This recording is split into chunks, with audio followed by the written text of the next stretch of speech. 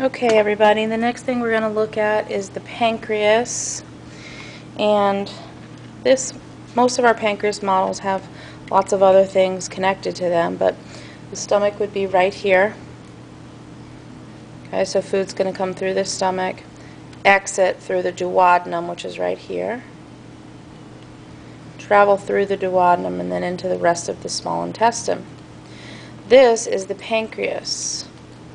So you can see the pancreas sits sort of underneath the stomach.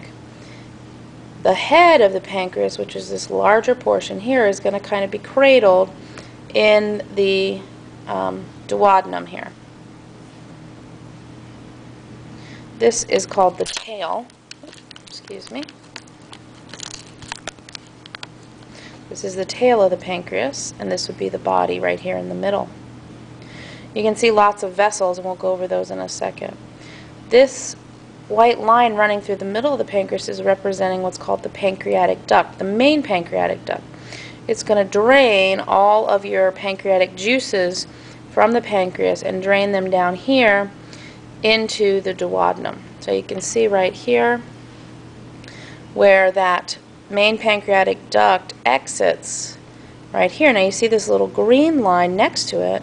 That's actually the common bile duct coming from the gallbladder, which is here. So here's the gallbladder, here's the cystic duct because it comes out of the gallbladder. Here's the hepatic duct, the green one, coming from the liver. They're going to meet up to form that common bile duct that we saw on the liver.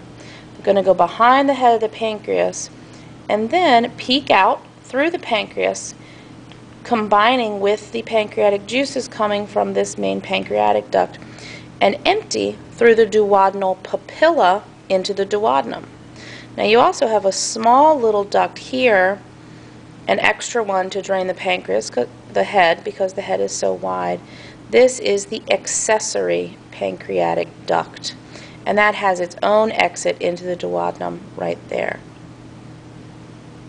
So this is duodenum, gallbladder, cystic duct, hepatic duct, common bile duct, main pancreatic duct, accessory pancreatic duct, head of the pancreas, body of the pancreas, tail of the pancreas. Now this is the spleen, and here you can see lots of blood vessels. This one right here going to the spleen is called splenic, and you'll have a vein as well, splenic vein. Splenic vein is actually part of the hepatic portal system, and we'll see that when we flip this model over. This right here is actually where the vessel has been cut from the abdominal aorta. And this is our first unpaired branch off of the abdominal aorta that we're going to look at. There are 3 of them. We'll talk about the other 2 next time with the intestine. But this one is called celiac trunk. Comes directly off the abdominal aorta, first unpaired branch, and that'll be important for blood tracing as well. On the back we can also see the splenic artery, the splenic vein, and the common bile duct. Here. Now off the celiac trunk you have 3 branches. We've already seen one of those on the stomach, and that was left gastric. Splenic is another. You can see it comes directly off of that trunk. So here's splenic artery. And then the other artery coming off of this celiac trunk, there are 3. Splenic, left gastric, and then this one is common bile duct. Now left gastric is not on this model, but we'll see it on another one in a second. So you have 3 branches from celiac trunk, which is the first branch off of the abdominal aorta, unpaired branch. So this is common hepatic. Now this one right here is the proper hepatic, and we've seen that one already when we looked at the liver. So that's proper hepatic, which is going to branch into right and left hepatic artery. Right behind proper hepatic is going to be the hepatic portal vein. Remember, we had common bile duct, proper hepatic artery, and hepatic portal vein right next to each other, and you can see those again. This branch right here, going down and around, is called gastroduodenal. They've cut portion of it off, but that's what this one is here. Now off of gastroduodenal, when you get further down, you're going to have that right gastro-omental artery. You'll have left gastro-omental artery coming off of splenic, and then you'll feed the entire artery, the entire stomach. This right here is that right gastric. So left gastric will come up like this and around. Right gastric will come off here, and then they'll come together in that lesser curvature of the stomach. If we flip this over, we can see the hepatic portal system. Okay, so here's the duodenum, here's the head of the pancreas, the body of the pancreas, the tail of the pancreas. Now the hepatic portal system drains into the hepatic portal vein, which then goes into the liver, so it can be filtered. Splenic vein is part of that, so here's splenic vein. And it's going to meet up with another vein here called inferior mesenteric vein. We'll talk about inferior mesenteric artery later. And then inferior mesenteric vein and splenic vein will come together and meet up with this big vein called superior mesenteric vein.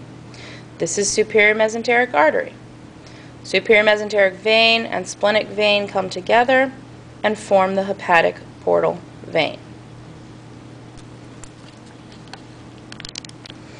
Alright guys, we're just looking at a bigger model of the same thing that we looked at already. So here's the pancreas. Okay, here's the duodenum. Main pancreatic duct, accessory pancreatic duct. Here's your common bile duct. Head, body, tail of the pancreas. Here's the spleen, right here. This is a kidney, an adrenal gland, and an adrenal artery and vein. We'll talk more about those later. Another kidney, adrenal gland, adrenal arteries, and vein. If we look at the vessels, let's look at them from the top. Okay, imagine that this stick is your aorta. That makes this the celiac trunk coming right off the aorta. Okay, you can see that from the back. And it'll give rise to three branches. One is this little wire here. That's left gastric. The second is the splenic artery. And the third is the common hepatic artery, so you can see that right here. Now remember earlier in the semester I said if it's common, that means it's going to split. Just like we had common palmar digital arteries split into proper, the common hepatic artery splits into proper hepatic artery, which is going to go to the liver, gastroduodenal artery, which is going to go down and around the duodenum, and then you'll also have right gastric artery coming off of here, which isn't really shown, but that'll come off of common hepatic as well. And then the rest of the common hepatic artery after the two branches is called proper. So this would be proper hepatic artery here.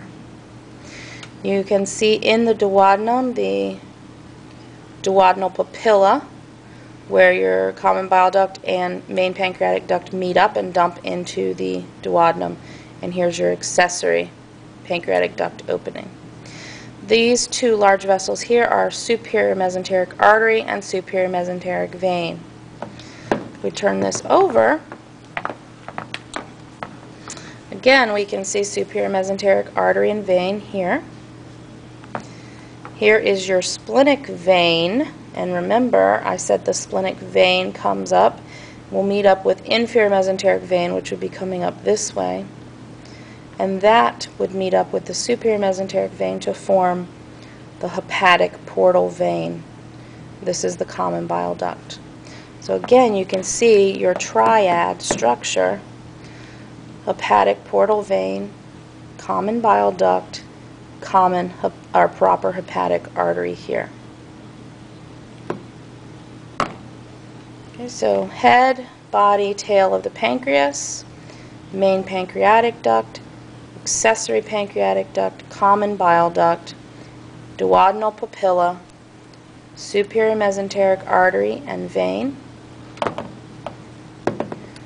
celiac trunk, splenic artery, splenic vein,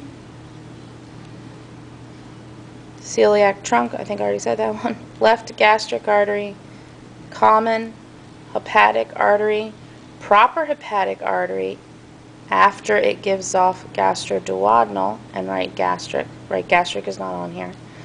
Hepatic portal vein, common bile duct. And you can see splenic vein well on this side as well. These are kidneys, renal arteries, and veins.